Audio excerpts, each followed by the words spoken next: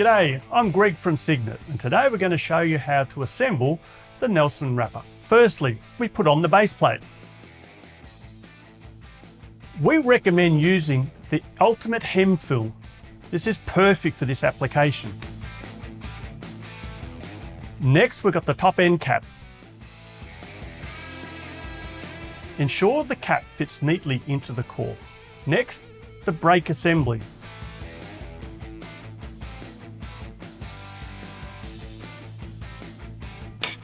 Make sure you hear that click, you're in the right position.